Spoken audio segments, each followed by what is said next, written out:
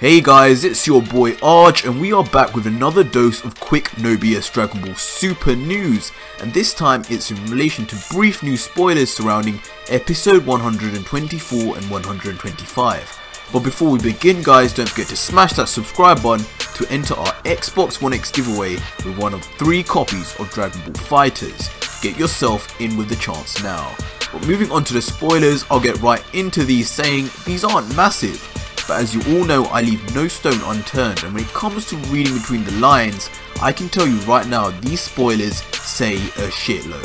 First of all, for episode 124, we have a stormy, fierce attack.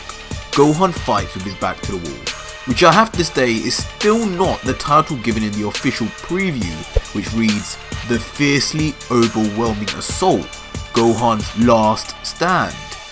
But carrying on, it says Goku and Vegeta keep up their fierce attack, but Jiren fights back hard. Now, not a lot here to point out, except for the fact we now know next episode won't just be about Gohan, Frieza and Dispo, and luckily we will see some more Vegeta and Goku tag team action. But now onto the juicy bits of episode 125, entitled Now, Majestic, Advent of the God of Destruction Toppo, which I have already spoken about in a previous video. That it indicates that Toppo is hiding some God of Destruction candidate techniques, but you can go watch that in your own leisure. But the synopsis goes on to expand on this, saying, just as number 17 and Frieza have Toppo cornered, something strange starts to happen to him. Now quite possibly this is referring to Toppo's trump card and big power up.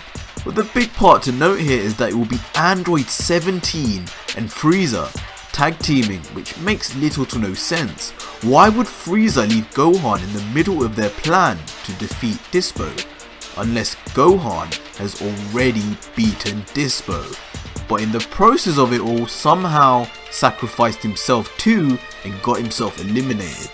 Now given the title of episode 124 in the preview, Gohan's Last Stand, is even more suggested.